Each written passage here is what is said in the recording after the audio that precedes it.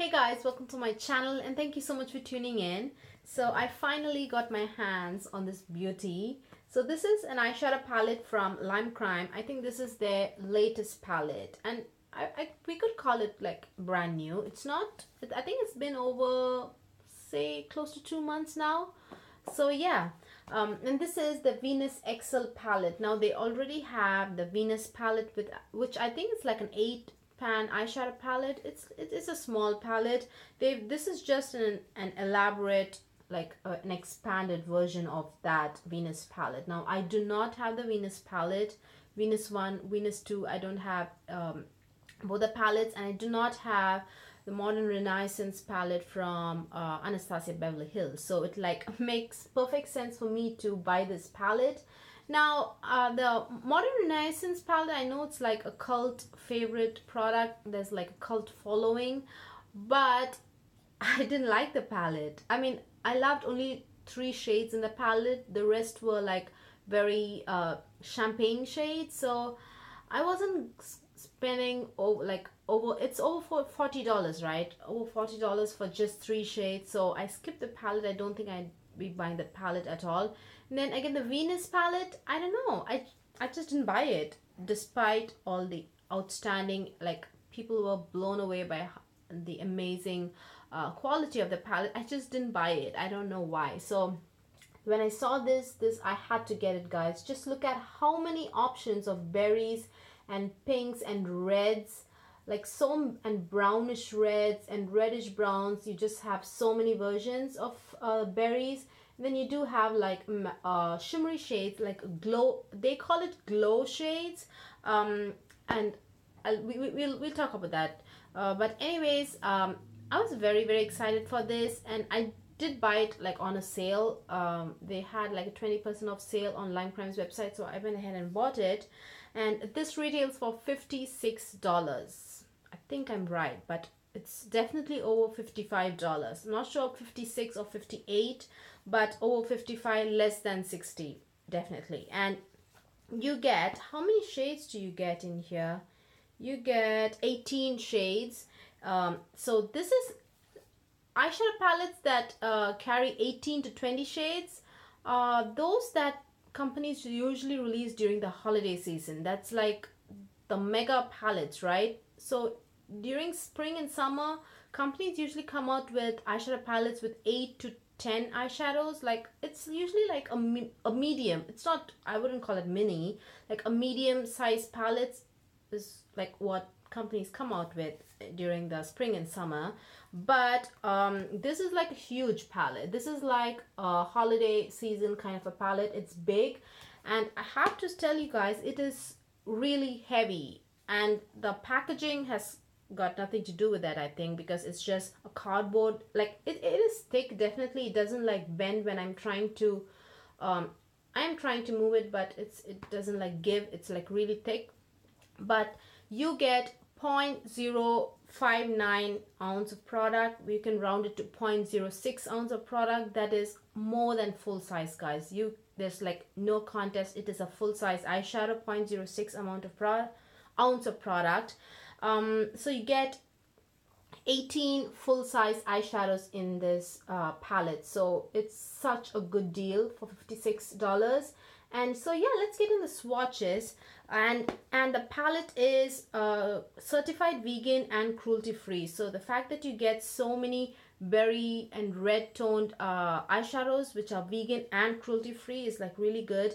And the palette is made in USA. What else? And it didn't come with a box or anything. It just came in this plastic box. It's like transparent plastic box. And yeah, the list of ingredients is at the back of the box. And there's a lot of like pinks and reds together. Like Venus has this red hair, and then a red hair, and then again at the back. I don't know how, if I like pink and red together. I don't know. Anyways, and it does come with a mirror. And so yeah, let's get in the swatches, guys. Let's swatch the top row. The first one is Eden. This one is Eden. I don't want to hold it because it's kind of blinding, right? So the gold and everything. First one is Eden. I think this is that glow finish, because this finish is not exactly foiled. Obviously it's not foiled, but it has this vibrancy to it. I don't know, guys, it's a very unique kind of a finish. I haven't seen a finish like that, to be honest. It's really unique, and it's so pigmented. With brush, without brush, it's like equally pigmented. Of course, with the finger it's like even more pigmented, but with brush you'd be blown away by how beautifully it picks up in the brush and deposits on your eyelids. This is the color I have on my eyelids. Do you see how vibrant that is? And yeah, that is a glow finish. I don't know, it's like kind of, the finish is not you know, metallic, or it doesn't have that oily finish, but the color is like kind of popping, especially on dark skin. It's just popping, guys. That is Eden. And then next is Love. I know it kind of looks boring, but again, that is actually a duochrome. This is the color I have as an inner corner highlight here. You see that? It like, again, that has this glow finish, I think. It has this copper to peach kind of a color. It's really good. And again, the pigmentation is fantastic on that. So good. You cannot complain, guys. And then you have Passion, which is this berry red, reddish berry.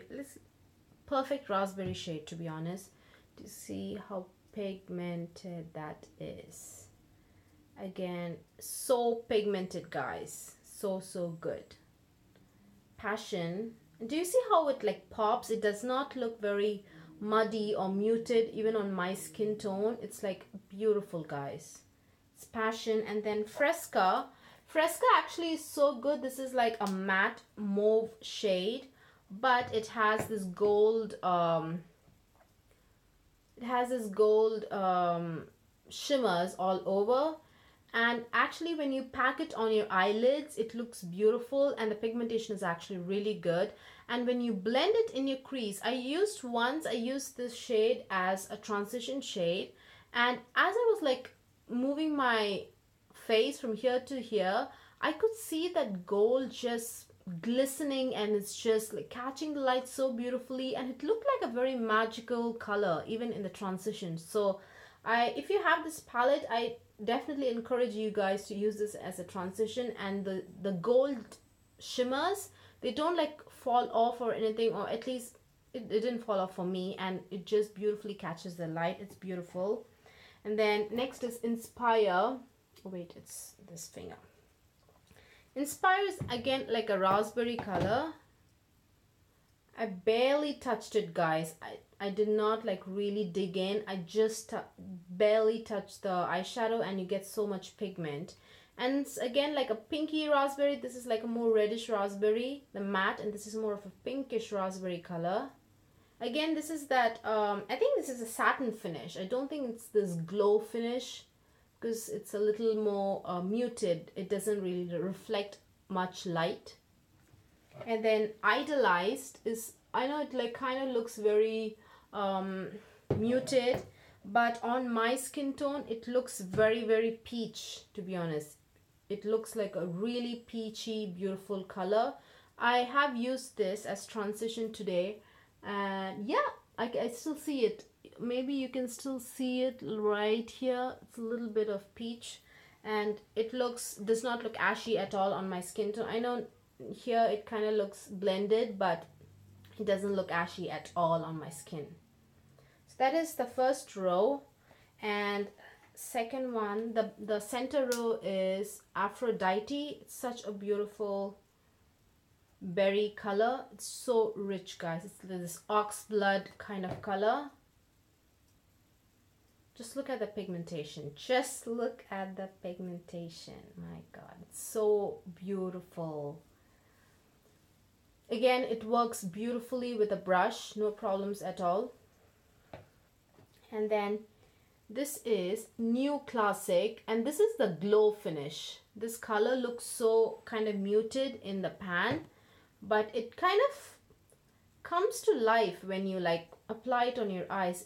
And this tiny bit of those copper shimmers in here kind of lights up, to be honest. I think it's like really the way they've described that finish is really good. It's accurate. It kind of comes to life once you apply it on your eyes. It's really good. It's also very beautifully pigmented.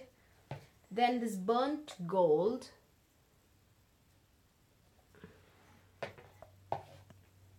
Let's swatch that. It's kind of lighter than this, so you could definitely use this as, even on my skin tone, if you want a very vibrant look, you could use this as a transition and then apply this in the crease. It would look really beautiful. And then we have Flora, which is like a crazy vibrant, see how vibrant that is, coral shade, very much, or like a reddish coral, to be honest, more than usually these coral shades that we see, kind of pinkish coral, and it kind of, I don't know, blends away altogether. At least on my skin tone, that's what I've observed. This is like a kind of reddish coral, not pinkish. It's just really, really unique, and it's like hard to come by, to be honest. And just look at the pigmentation. This is, I don't have any primer on my arms, no moisturizer, just bare dry skin, to be honest. So that is Flora. This Scallop is definitely a lighter shade. No doubt about that. But as you can see, it doesn't really look too white, right? On my skin tone, very similar to this. You get this mauve pinky kind of shade. If you have my skin tone, you can definitely use it as a transition shade, or even inner corner highlight, definitely. Then Celestial is this, I'm sorry guys, maybe I shouldn't like show you guys each and every pan as I'm swatching, because Celestial again has this gold shimmer throughout. This is more berry and this is more red, if you can see. If there's like a good, like if you have an eye for like telling the difference between colors, you can tell definitely, right? This is definitely berry and this is more red. Let me quickly show it to you. Aphrodite is definitely more red and Celestial is more berry. And in the crease, Celestial looks more deeper than Aphrodite, obviously. This looks more deeper. Obviously, this is like a darker color. So this definitely looks deeper. And then we have Ethereal. Maybe let's switch arms. Let's do the last row, final row, this side. Ethereal again is like glow finish, not glow up, glow finish. It looks very like a coral pink, baby pink color. And then we have a shade called Triumph, which is a beautiful berry shade.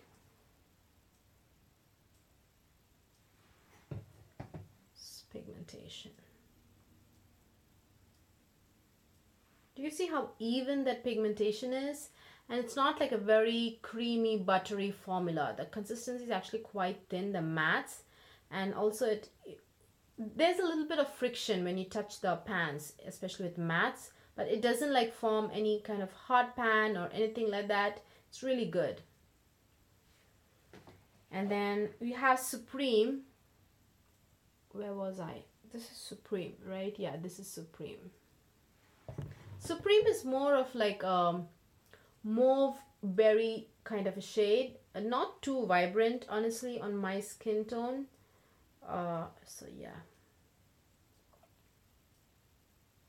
so that's Supreme. And then blank canvas, obviously. I don't think I'd be able to use this at all, except for inner corner highlights.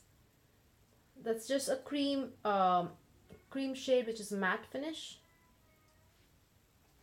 And then we are down to the last two shades, guys. This is my favorite shade of the entire palette.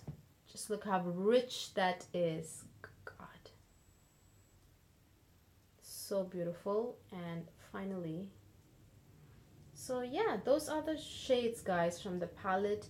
Do you see how it, like, as you shear it out, kind of has this beautiful like berry tones, but it doesn't like go away. Do you see? This is just on bare skin with no primer or no moisturizer. So if you blend it out, do you see it doesn't go away, it just stays put. So anyways, my thoughts and let's talk about the color selection. I feel Lime Crime has made it kind of easy for consumers to whether buy this palette or not. If you love berry tones and if you already have a lot of berry tones but you still can't get enough of them, I'd say this would be a perfect palette because the quality is fantastic, guys. And if you're someone who already has a lot of berry tones, not interested, this would be an easy pass. Honestly, a very easy pass to pass this palette. So that way I really commend Lime Crime that they made like a palette like centering a theme. You know, it's like it makes consumers to the decision making process is so easy. It's either yes or no kind of palette. Now quality is top notch, guys. As I said, the mattes, the consistency is kind of thin, but the pigmentation doesn't go anywhere. Do you see? It just stays put, like literally the darker colors, it just stays put, doesn't go anywhere. And this is on like no primer, not moisturized skin. So you can imagine when you apply this over primer, the pigmentation and everything. I'm really honestly I'm blown away by the quality, guys. This is like such superior quality. Very, very, I would compare these to Sugar Pill's eyeshadow. Sugar Pill's quality, it's really good. And as for metallics, as I said, they perform equally good. I've had this eyeshadow look for 6-7 hours, yeah. And do you see any, there's like no fading at all. I don't see any kind of fading. It's like it stays put, and I see zero creasing. There's no creasing at all. So my only concern when I bought this palette was that I didn't want these colors to end up looking the same on the eyes. Meaning when I mix this color and this color, do you see it's like this kind of muted plum, reddish plum color, and this is this rich burgundy shade. I didn't want both to look exactly the same, although they look kind of different. Very, very happy to share with you guys that that is not the case. This looks exactly like this on the eyes, and this looks exactly like this. So if you use this as a transition shade and this in the crease, it will look as if you have this beautiful like what's the word, you have this like an array of berry tones from deep to this light faded kind of a look, and they don't look muddy together. If you mix all of these colors, they don't look muddy together. In fact, it gives a depth and definition further, and it looks as if like you have an array of beautiful, like a deep berry to a lighter berry. But you have to bear in mind that with these colors, you're going to get very, very similar crease looks. You're going to get something very similar to this darker or like more muted or faded. You're going to get very similar. I mean, this is not going to look like a green or a blue, obviously. So as I said, Lime Crime has made it like very easy for consumers to either pick this palette on just skip it, right? So if you love colors like this, definitely I say pick it up because the quality is top notch. But if you feel that this is like excessive, you can definitely always pick up the Venus palette, the original Venus palette, which is like a smaller, it's like a smaller palette. So yeah, that is my review, guys. I'm extremely happy with this palette. I'm so happy that I got it. I recommend, if you guys love these tones, definitely get it. I think this is like one of the best palettes, berry tone palettes out there. Honestly, it's like fantastic. So, and I think it's very, very dark skin friendly. You can tell how it looks, right? Look, I mean, the pigmentation is so good, and they look true to pan on my skin tone. What you get in the pan is how it looks on the eyes. It's really good, and it's like so easy to work with brush, fingers. You can do whatever you want. Very, very flexible formula, you guys. That's it, you guys. We've come to the end of this video. Hope you guys found this video useful.